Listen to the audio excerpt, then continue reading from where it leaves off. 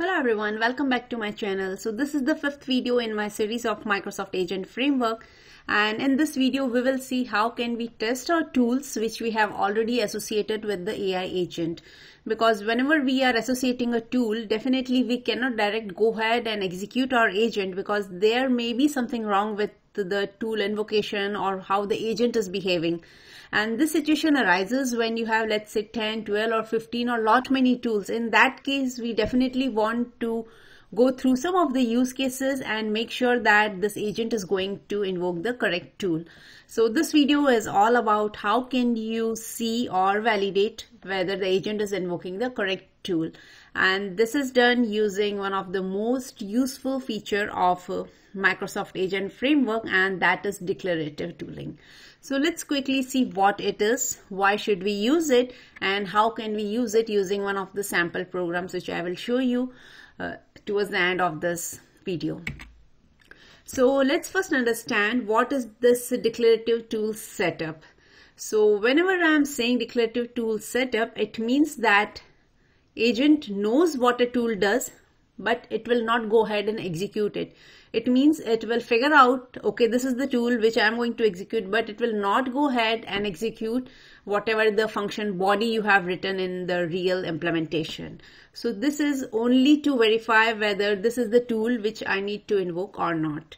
Now these are the four different scenarios you can see where this feature is very useful and you can relate it to your agentic implementation. The first one is the safe simulation.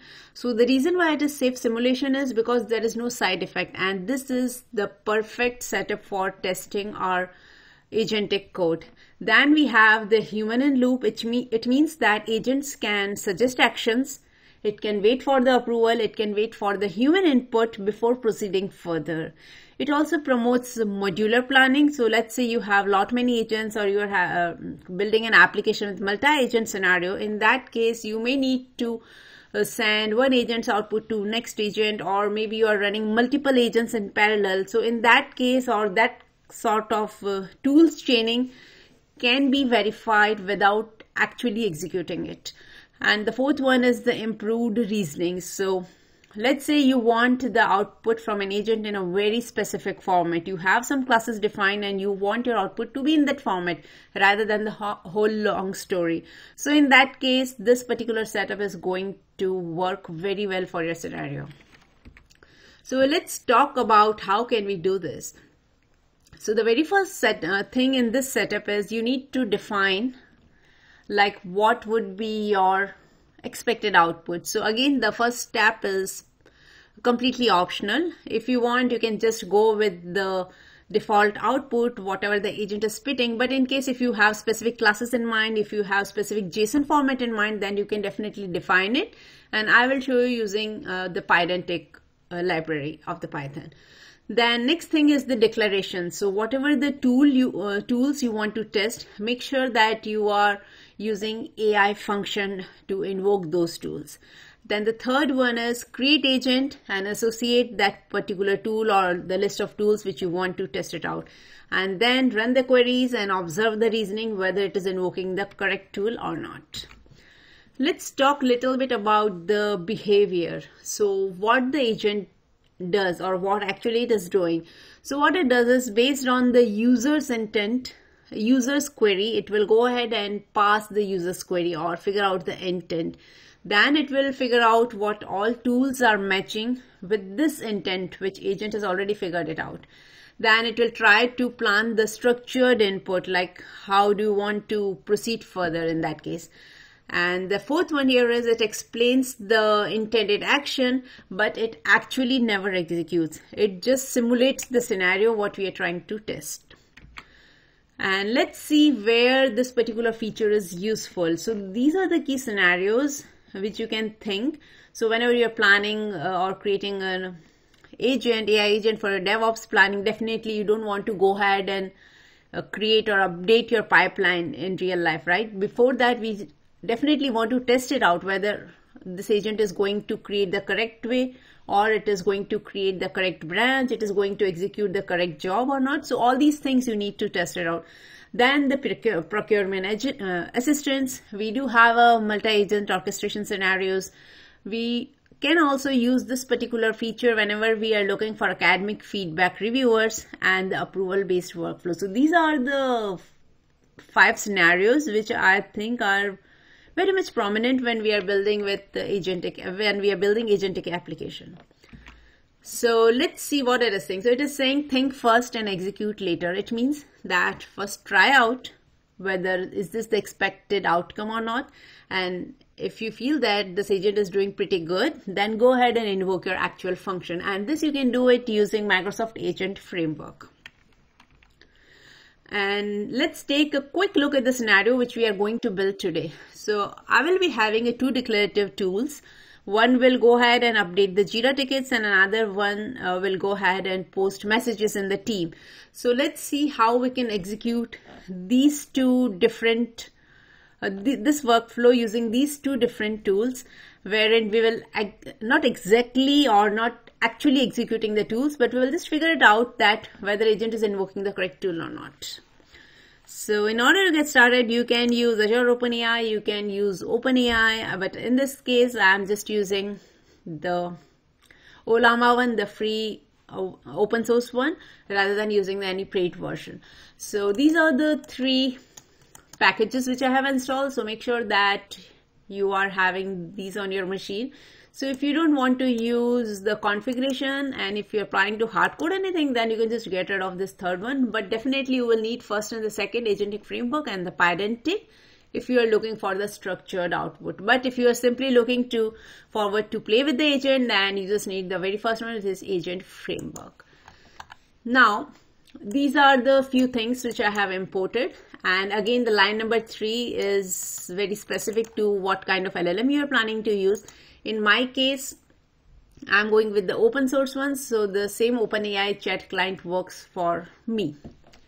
Now, these are the 2 different classes I have created. One is for a Teams message and the another one is for the Jira update. And the reason why I'm creating these 2 classes are like, remember I told you that if you want, you can structure your output from the agent, or what output do you want to pass it to your next agent, or the output to console. So in that case, you can just draft your format. So whenever I'm talking about the Jira, I just want these 2 things as an output. I don't want the whole story, what the ticket is, or what are the 3-4 statements which agent is spitting. I'm interested only in these 2 parameters, ticket ID and the status. Then similarly for Teams, I want to know which team I need to send a message on which channel and what is the message. So these are the 3 things which I am actually interested.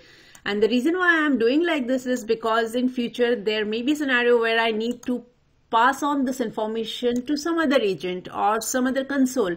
In that case, I don't want to parse it by my own, rather pydantic is good enough to take care of it.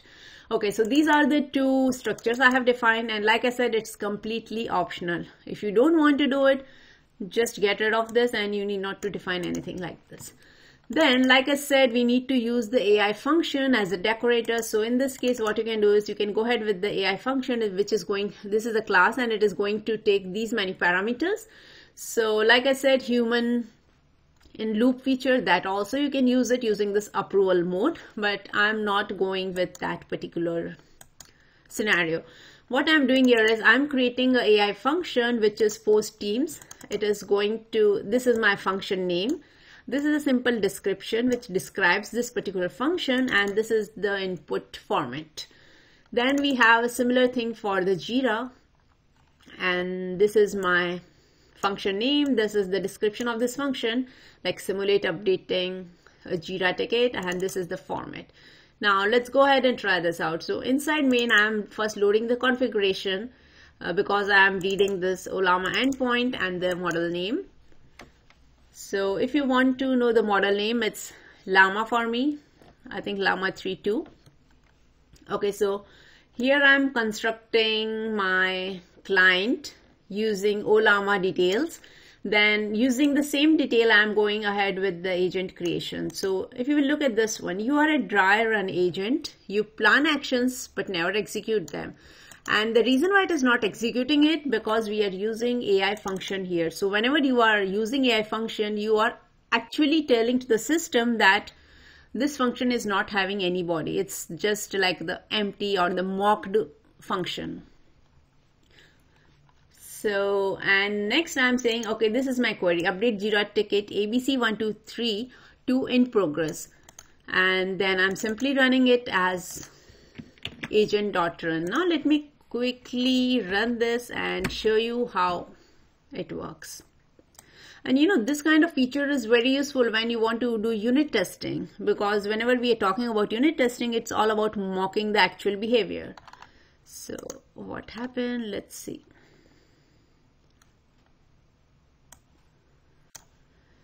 So it is executing here. It is trying to create an agent, and this is the user query, update Jira ticket ABC123 to in progress. And these are the output, or you can see the result from the agent. But the most important thing which we are interested in, like I said, we are interested only in these two parameters, right? So what it is, so you can look at the contents here, and here you can see the function name. So it called the function update Jira ticket with the argument status is in progress and the ticket IDs ABC123. So you can see that we didn't receive the whole bunch of information, but we received the parsed information out of that particular function call.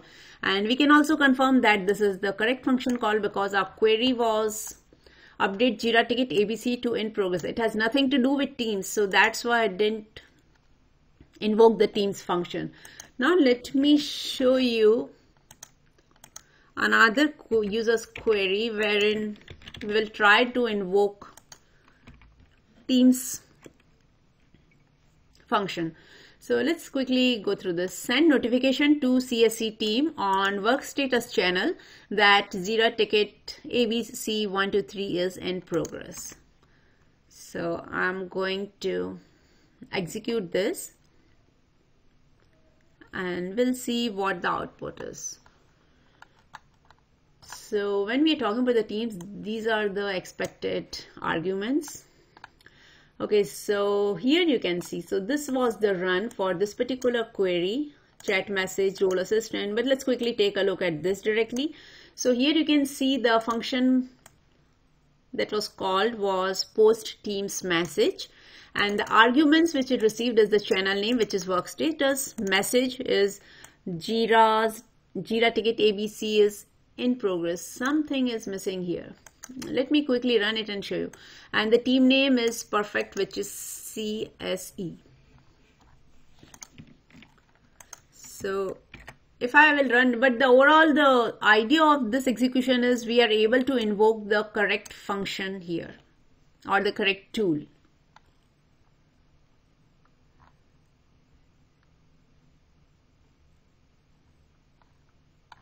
Seems it is giving the same way. Let me try to change my query and see how it does.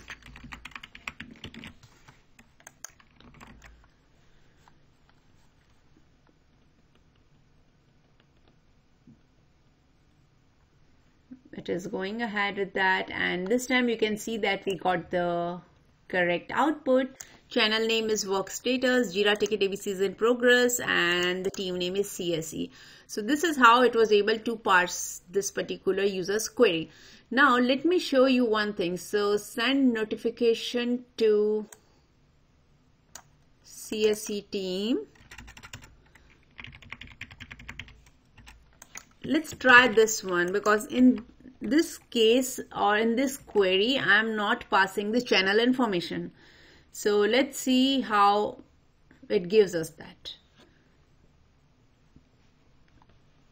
So here you can see this time there was no channel, it's empty, because it was not able to parse the channel name from the query. So that's how we can relate that it is very easy to try out how your tools are invoked by the agent, and it is very much recommended when you are working on the applications which are very critical or which are like sensitive applications. In that case, it is always good to go ahead and test out your function, whether the correct function or the tool is invoked or not.